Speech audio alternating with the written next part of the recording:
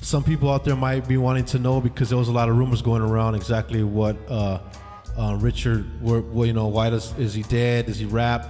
And I would comment and say that no, he's not dead. He just don't rap because of a lot of different reasons.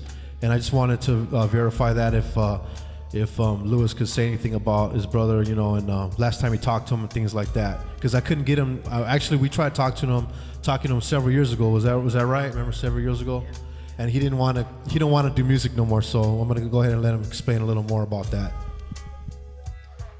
Well, what my brother did is that he did what a lot of artists do, except some artists just do it slightly, less than he did. He got messed up on drugs.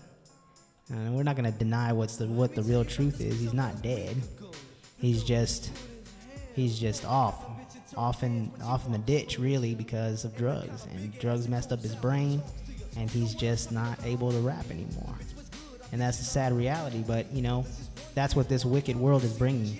That's what this wicked world is bringing, is drugs and violence and all of this stuff, and we don't want to glorify that kind of stuff. We want to glorify God. And so,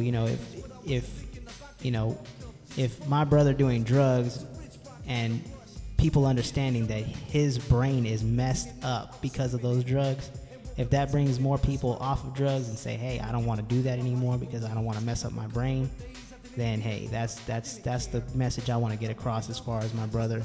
That's what happened to him. He just ended up getting too much involved into the drugs, and it messed up his brain, and it messed up his talent, and it messed up his skill.